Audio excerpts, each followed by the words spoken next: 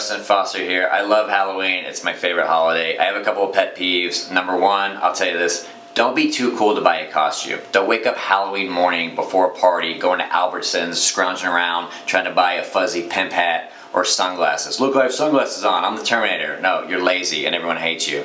Number two, and this is the most important, don't dress up like people you know. It's weird. Like, are you mocking me? Is it flattery? It's creepy. Is this what you think of me? It's very like surface level and odd, and I hate it. Am I supposed to dress up like you next year because to return the favor? Anyways, other than that, have a good Halloween, you guys.